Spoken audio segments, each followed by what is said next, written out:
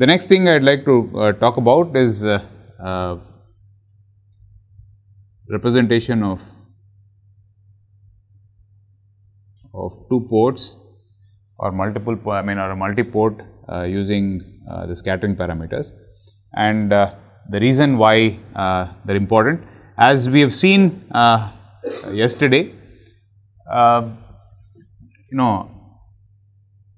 trying to measure either the impedance or the admittance parameters means that you need to terminate an amplifier or whatever you are trying to measure with open or short circuits. And as we have already seen, the notion of perfect short does not exist, okay, because the length of the transmission line connecting the output port of the device under test, okay. So, basically let us say you have is often called the DUT, device under test, and for example, if you wanted to measure the admittance, you would technically have a transmission line and then you would attempt to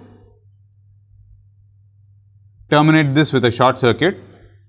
But even though this is a short circuit, as we have already seen at great length, the impedance that the device under test sees is not a short.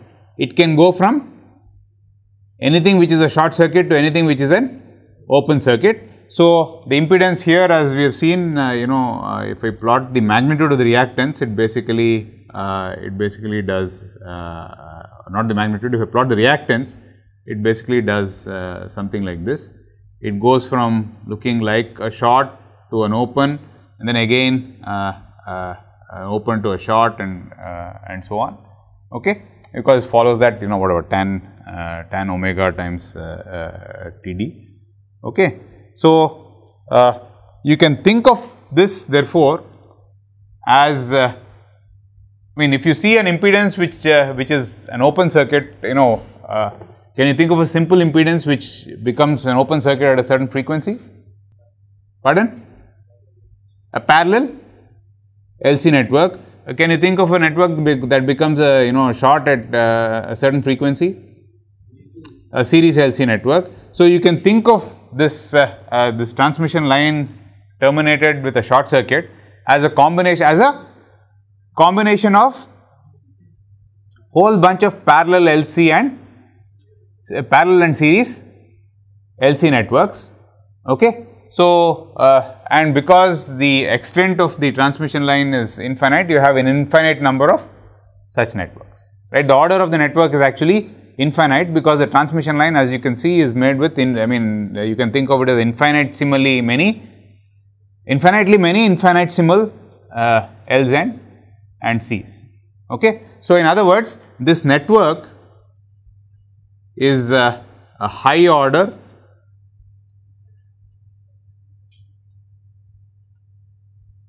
frequency selective network.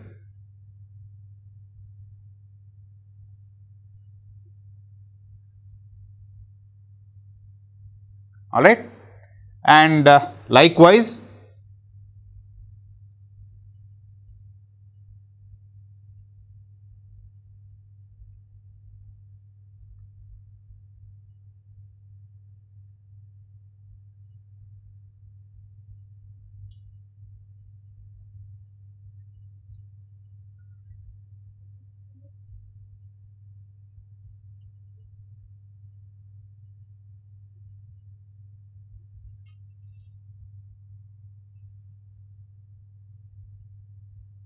the source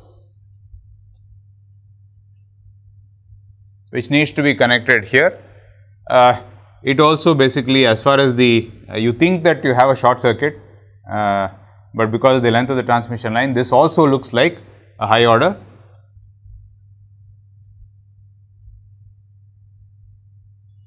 frequency selective network,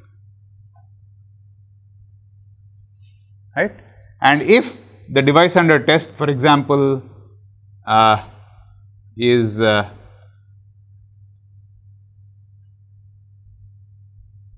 got some y parameters y11, y12, y21 and y22, okay.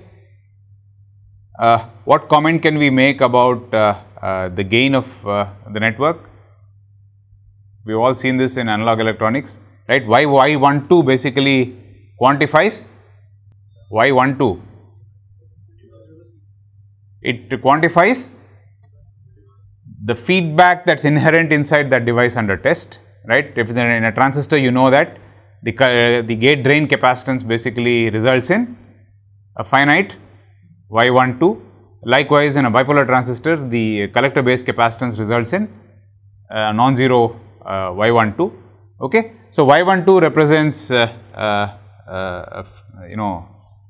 feedback inside the device, right? It could be an amplifier. If you have a big amplifier, then yeah, sure. I mean, you will have it will have its own Y12, but it's all eventually boils down to reverse transmission within an active device. Okay, and if you remember your analog electronics class from many years ago, you know that the transfer function will be some complicated formula in the numerator divided by what do you have in the denominator? 1 minus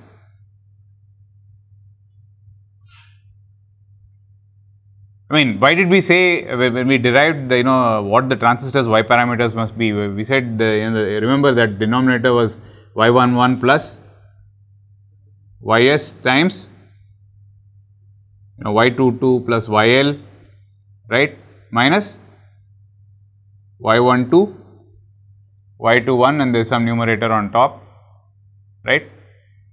Okay. And we said whenever we have an active network, and we wanted our device to have Y12 equal to 0. If not, what would happen? Yeah. So basically, Y12 represents feedback, and so intuitively what you can think of is that, well, you excite this network, well, it puts out it for instance injects say some current here. Now that current is basically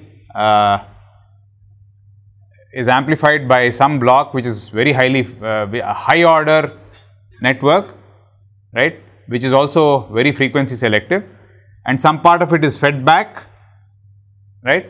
And so therefore, if you think of the loop gain, you can think of it as being proportional to this quantity Y12 times Y21 times whatever impedance that you see here. Okay.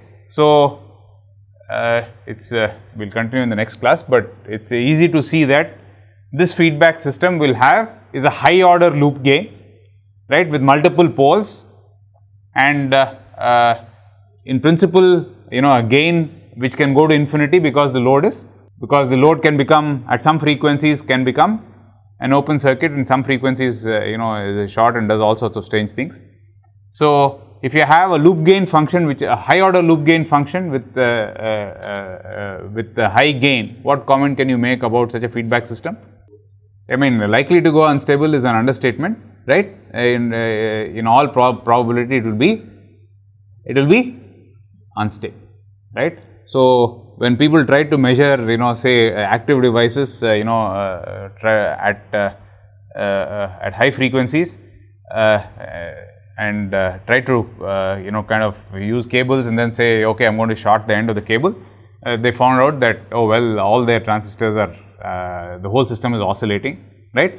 Sometimes things are dangerous because the oscillation amplitude can become so large that there's a lot of heat is generated in the device, and the device burns up, right? So trying to terminate the transmission line with a short or an open circuit is basically a recipe for disaster, right? Okay.